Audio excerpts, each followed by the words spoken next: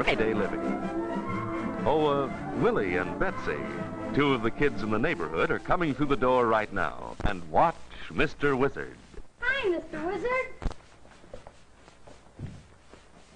What you doing? Come on down here and I'll show you. Magnetism. Hey, the question mark thing. How'd that get? It was because of that magic word, electromagnetism. Willie, do you know what electromagnetism means?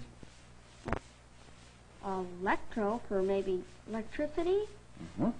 Magnetism for, magnetism. Magnetism made with electricity. Now let's look at that thing called electromagnetism. Okay. Betsy, you know that a magnet picks up things, don't you? Oh, sure. Tacks, pins, stuff like that. Well, now here's a bar magnet. I'm going to put a piece of cardboard over the top. You take this shaker that's got iron filings in it, and you put the iron filings on top of the cardboard. Hey, mister, that bar magnet's making a design. Isn't that funny? Now, you see, that's because lines of force attract the iron filings, and so we're actually making the lines of force of the magnet visible with the iron filings. That's real life.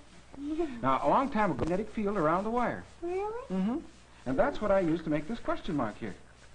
Oh, but I don't see any wires. Well, here, look. The question. That's right, and when I turned on the current, electricity through the wires, and the electricity created a magnetic field around the wires, and that's what attracted the iron filings, and that's what made the question mark. See? Now, let's disconnect this right here and go back and look at some other things that we can do when we send electricity through a wire. Now, come on. Okay. You kids get right here by the desk. 'Cause I want to show you this. Now, all the things that we're going to do here today, you could do using dry cells at home, but because we're going to use a lot of current and do lots of things, we have to substitute this piece of equipment for the batteries, see? It's a special sort of equipment that changes alternating current to direct current. Oh, I see. You mean a current that goes back and forth to a current that goes one way. So every time we connect this thing right here, you take that one, you take this one. Every time we connect those battery clips to any piece of equipment here, we're doing the same thing as connecting dry cells. Now let's connect those things right here to this wire. Betsy, you connect yours here on top, and Willie, you connect yours on the bottom. Okay.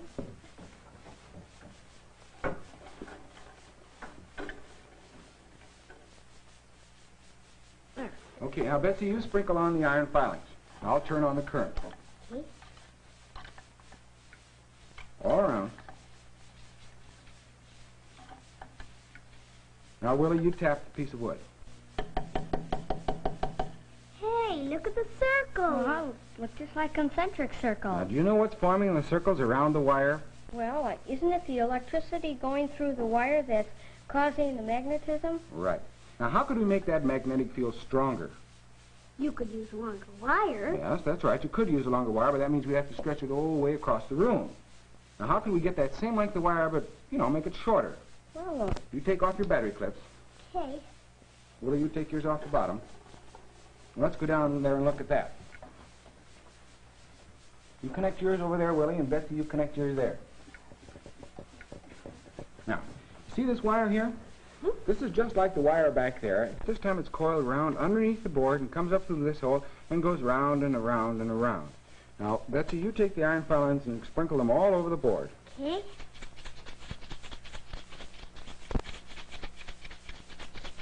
Okay, I think that ought to be enough. Now, Willie, you tap the board.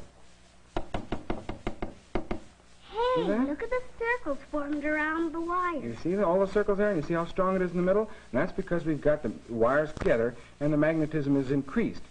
Now, how could we actually make the magnetic field even stronger? Can't use any more wire. No, can't use any more wire. Well... I'll give you a clue. Use something that they make magnets out of. oh, iron. Here, Willie, you take the iron bolt and slip it inside the coil. Okay. Then tap the cardboard. Sure. Hey, Mr. Wizard, look, we put some more power on that. Look at the lines are curving in or now. That's right. Now, what we've actually done is made a real electromagnet by putting a bolt in there which sort of acts as a funnel. Or it kind of attracts all the magnetism you see, and that's what makes the lines of magnetic force stronger, because we had that core in there. Now, let's use the same idea in electromagnet, in other words, coils with a core in the center. But this time, let's make the core free to move and make a sort of magnetic jumping jack. Here, I'll turn the current off. You take the clips off, Betsy, and Willie, you take the bolt out. And come on over here to the table. Okay. Now, Betsy, you take one and I'll take one. You connect your battery clip down there, and I'll connect mine up here. Let's see what's going to happen when I turn on the current. See, the current is going to come up here through the wire after I turn on the switch, and go down through this wire, through these wire coils, all the way down here, see?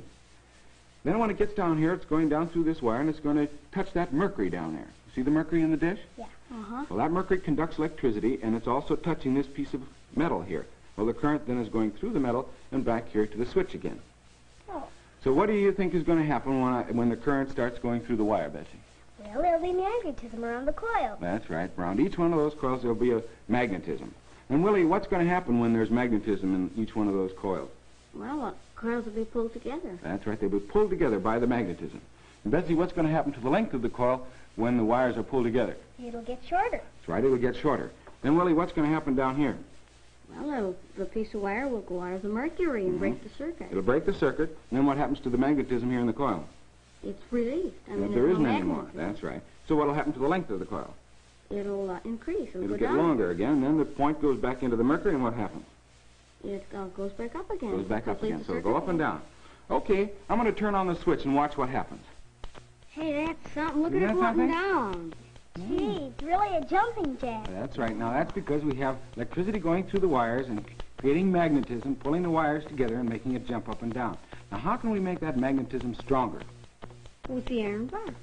Well, you take that iron bolt and put it right down through the center of the coil.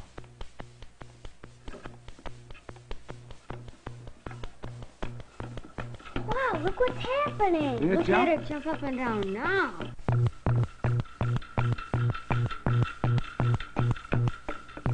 Real fast. Now, there we've got an electromagnet, you see, because we've got electricity going through the coils, creating the magnetism, and we're concentrating the magnetism. We're making it stronger by having an iron core, that bolt.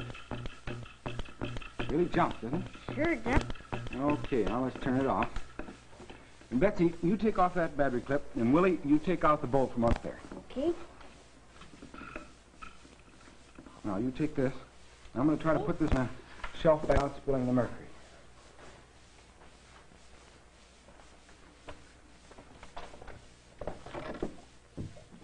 There. Right. Now, come on up here. Here's another electromagnet, the one you're looking at right there, Betsy. Bring it over here. And you get down and see if you can find the electromagnet. Here, wait, I'll put my leg up there and you can sit down right on my leg there. Electromagnet. Find the electromagnet. Right there? Mm-hmm. Now, I want you to tell me what's going to happen when I turn on the switch, and you start right here and trace the circuit. Well, electricity is going to come to the switch right here. Mm-hmm. It's coming down this wire. It'll go around and around and around there. And then it'll come back up, and it'll go on this wire right here up to the nail. Okay. Now, when the electricity is going through that wire around and around, what's going to happen? There'll be magnetism, and that'll draw up the hinge, and it'll stop it. Yeah, that's right. Until you take your finger off the switch, and then what happens? Then there won't be any magnetism anymore, and it'll drop down. Mm-hmm. It'll go up and down, up and down. Now, you put your hand up there on the switch and work it up and down like a telegraph key when I turn it on. Okay. See that? See how it jumps up and down? I put that nail on the outside there so give it a little more weight and makes a little more noise. Now let Willie try it.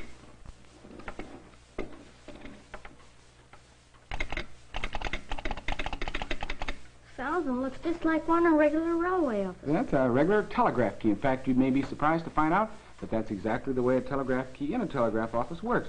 You have an electromagnet that moves a little lever up and down. That's what makes the click. I see. Now, let's see what I need to make one. A hinge and some wire for the electromagnet, 2 screws, some wood, a metal strip up there, and, well, some batteries. And some batteries, and you're all set. You can probably have a lot of fun making one of these, but I'd suggest if you're going to make one at home, that you make one that has a lot better sound and uses an ordinary tin can. A tin can? In fact, I've got one all made up over there. Go on over and look at it. Oh, boy.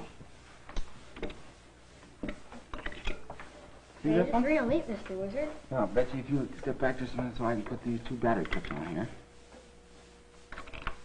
Now, let's trace the circuit. You see what happens here? The electricity goes up through this battery clip, through the wire, and when I push down on the key, it goes through here, around through this wire, see, and up and goes around through, it makes an electromagnet right here, and then, of course, goes back to the other battery clip.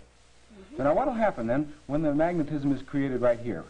Well, the can will be pulled toward the electromagnet. Except that I've got the can bolted down so it can't move. What do you think will happen, Betsy? I don't know. Well, here's what's going to happen. The electromagnet is going to pull the can bottom in this direction. And then it's going to pull it until it touches the bolt that the electromagnet is wound around. And then the elasticity of the can is going to pull the bottom of the can back. So it's going to vibrate back and forth. You know what happens when something vibrates back and forth fast enough? Oh, sure, it creates a sound. It makes a sound. Okay, you touch the key and see. Okay. Oh, wait, got to turn on. Okay. That's real nice. Now, Willie, why don't you use that key and send me a message in Morse code? Well, I'd be glad to, but I don't know the Morse code. Well, I kind of thought maybe you didn't, so I'm all prepared for it. See? Here's a chart. Oh, there's the Morse code. And this is the Morse code. Now, why don't you find your initials and send them to me in Morse code? Okay, let me see now. Oh. W for Willie. And W for Watson. Very, very good. Now, Betsy, you've heard people say Roger. Roger. How would you like to be able to send Roger just like they do in airplanes and ships at sea? Swell. How do we do it? Well, here's all you have to do. You see, instead of calling out A, B, C, the pilots and the people on the ship say Abel, Baker, Charlie, Dog, Easy, Fox. Oh, like one pilot's calling to another pilot, he says, this is Abel, calling Calling Baker. Baker, that's right. When you get down here to the letter R, R stands for Roger. So all you have to do when you want to say yes, you send R. Dit, da, dit. Here, both of you try it.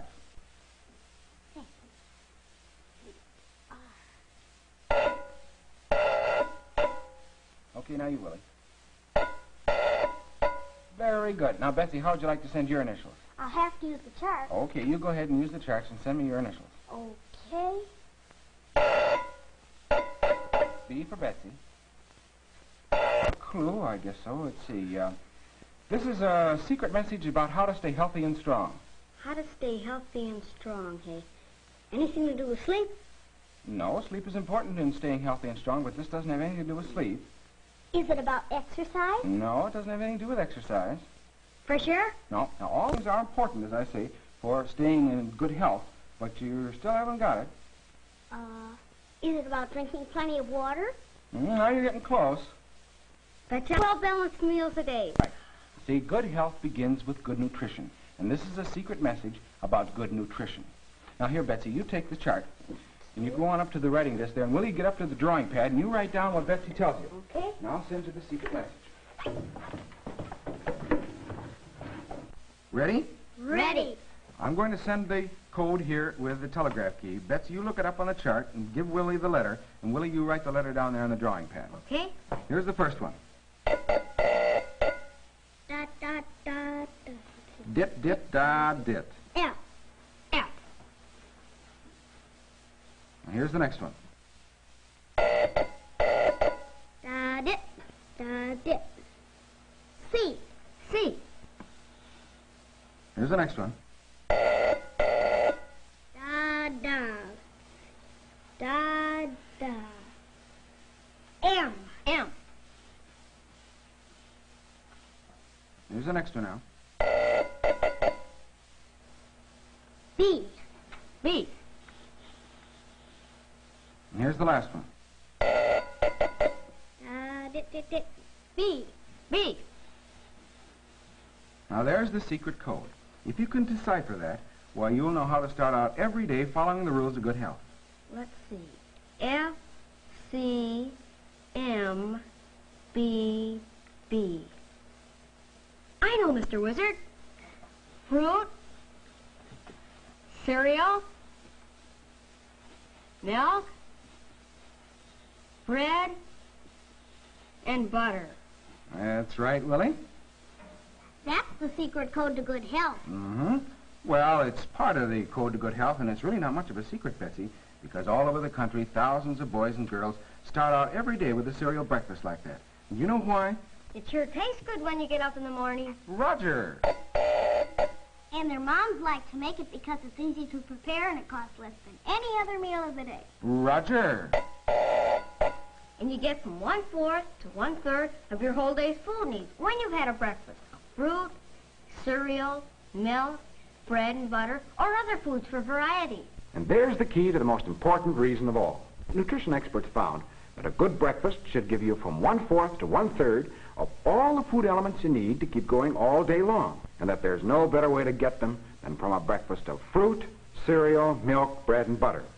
Then, too, doctors found in a series of tests on college boys and girls at a big medical school that after a breakfast of fruit, cereal, milk, bread, and butter, you're able to work better, you're a lot keener and sharper, and your muscles don't get so tired, especially during the late morning hours. So you see, there's plenty of scientific proof that it's smart to eat breakfast. Roger. Roger. Is that the way a doorbell or a buzzer works? Well, somewhat, although there are some differences. In fact, I've got a homemade one over here. You kids go on up and clear off the table, and I'll get it. Okay.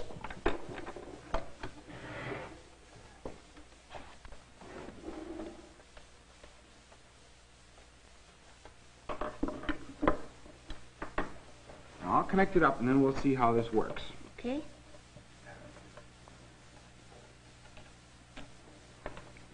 Okay. Now, you see, the electricity is going through this switch here, along this wire, see, past this screw and on this piece right here. And then it'll come up out here and go through that little contact point, and around on the wire, all the way around here, and around through the electromagnet, and then back over here. Now, what happens then when the current goes through the electromagnet, Betsy? There'll be magnetism there. That's right. And then what will happen to this arm right here, Willie? Well, it'll break the circuit. That's right. Break the circuit just like a switch. So then there won't be any more magnetism in here. And because this arm is connected, see, with the rubber band here, the arm is going to be pulled here when there isn't any magnetism anymore. And that means the contact point will be established again, and more magnetism. So it's going to vibrate back and forth. That's what makes the sound. Okay, Betsy, you push the switch and hear it. See it? Now, Willie, do you think you could do the same thing with this commercial buzzer or bell right here? Try. You try it. The wire comes through here into the push button and goes out again onto the buzzer here. Mm-hmm.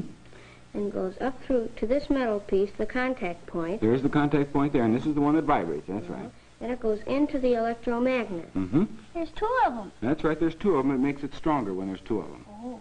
Then it comes back here and goes through the wire and comes back to the To the- completing the circuit. Okay, now you push the button and see what happens. See that?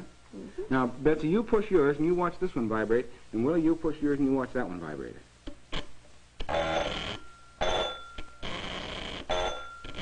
See that? Okay. Now, let's have some fun with some mysteries using electromagnetism. Come on over here. Okay.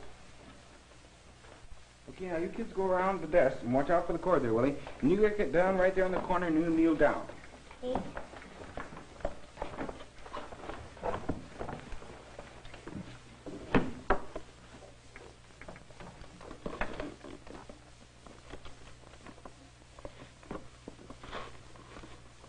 Now down there on the floor, Betsy, you'll find Sure. notice it's attached to a string. So you pick up the ball until it goes just to the top of the string and then let go. Okay.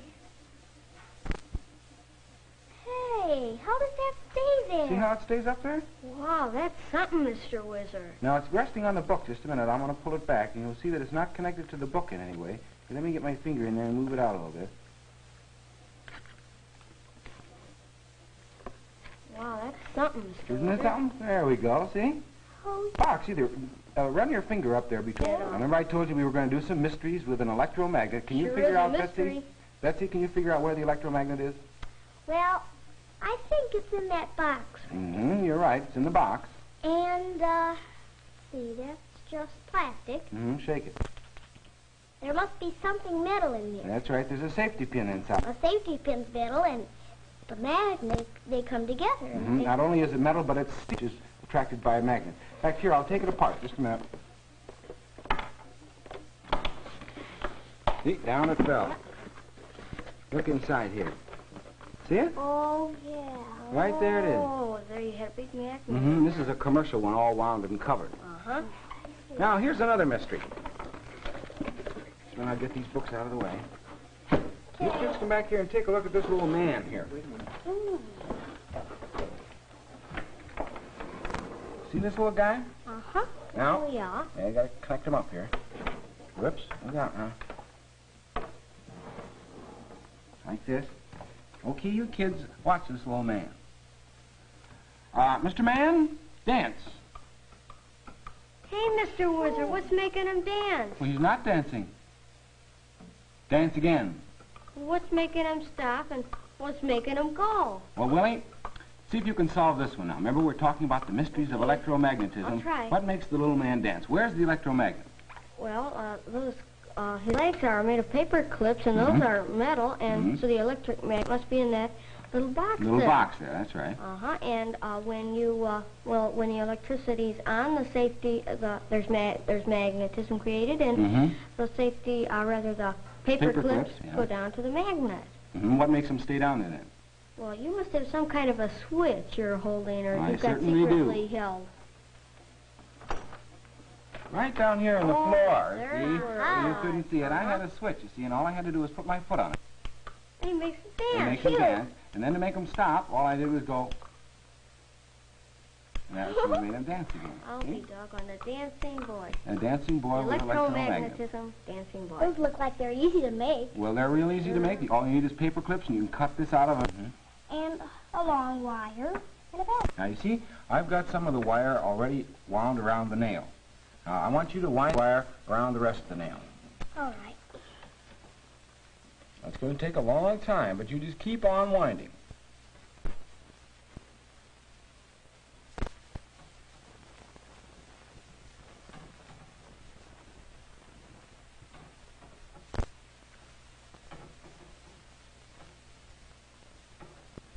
Kind of tough wire, huh?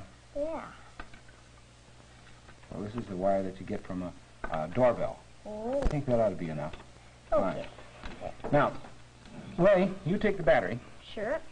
and lay it down on its side so you can connect these two wires. And you connect one of them right to those old posts there. And Betsy, you've made an electromagnet. So you take the nail like this and hold it. Okay. And don't connect the other wire. Well, you just hold it off now. Now let's see if the big nail is an electromagnet. You put it down into the little nails. See? Okay. Hold it on good and tight. Okay, now Betsy, pick up the little nail. Gee, look what a powerful magnet I made. Okay, isn't that something? Now let go right there, Willie. Hold it up once, Betsy. You know. Hold it on good and tight. Okay, now turn the current off. Wham. Now you see, we even began to make the nail into kind of a permanent magnet. See? After a while, the magnetism stays there. Stays in the nail, that's right.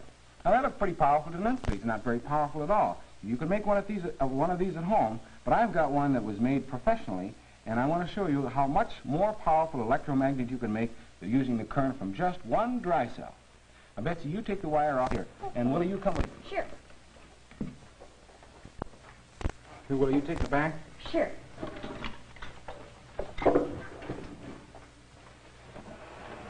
Betsy, you see that typewriter table up there? Yeah. Did you get it and move it out? You come with me. Okay.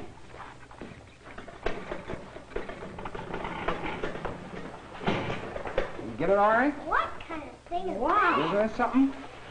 All right, put it around here like this. Never You'll seen see. anything like this. You certainly before. haven't. Now, Wires and come on out over here so you can see. See this up here? Uh-huh. That's an electromagnet, a very special kind. And the current to supply for the electromagnet comes from these wires, see, and goes over down here. Now, Betsy, where's that battery? We'll put the battery in right like this. Now, I'll connect it in, but it's still not turned on on account of there's a switch down here. And the switch is open. Okay, piece of metal here? Well, that goes right here at the bottom of the electromagnet. Now, Willie, my boy, would you like to swing? On what? On the swing here. Well, I can't swing on that. Well, you go ahead and try it. Ease your weight down real carefully. Now, there's a current from one battery. Well, there's a total. Gee, hey, Isn't one that something? battery. One battery. Hold on. In fact, here, you nice and comfortable? Okay, look out. Wow. See that? The current from one... May I try it? Well, now wait, I'll wait for you to do it. Willie, you stop, just like that. And Betsy, you see that switch up there? You go in the switch. Watch what happens to Willie. Hey, that was fun. Gee, but only one better. Were you expecting that? No. Well, kids, here, Willie, you hold this. We've had a lot of fun playing around today, but actually the thing that we've been playing with is very important in your everyday life. In fact, every time you ring a doorbell, make a call on the telephone, send a telegram, turn on the radio, or watch television, you're using something that's no longer a question.